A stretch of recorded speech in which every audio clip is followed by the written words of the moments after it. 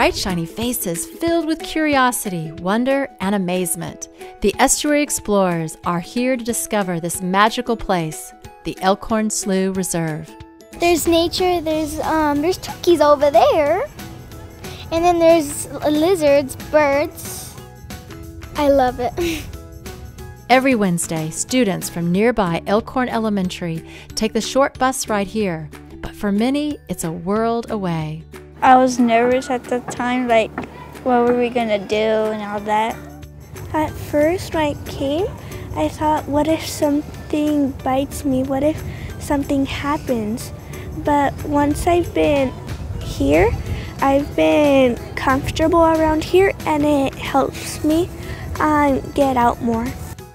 Getting out in nature means getting into a world of discovery, science, and fun. Today we were hiking in this trail that we always go each year, and we found a lot of footprints of animals like a deer, and we found 2 pieces of scat. Something that ate something. A bobcat probably ate a bunny. Maybe. Educators and scientists lead students through field study and data collection activities. Lessons address natural resource priorities at the reserve, and students gain skills as they examine the slough, just like NOAA scientists do. What do you think, Maya? I think it's like the measurement to how much to put the water.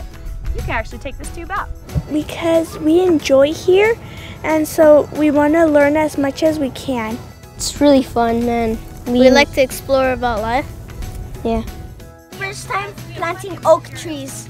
Estuary Explorers become stewards by adopting restoration sites, learning about the value of native plants, and watching their efforts grow. The plants change every year and month. I took the California coffee berry, and don't eat the berry. If you do, it makes you go laxative, which means it makes you go poop and that.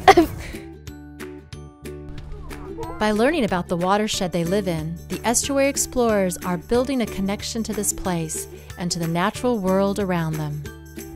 I'm excited about everything that happens here.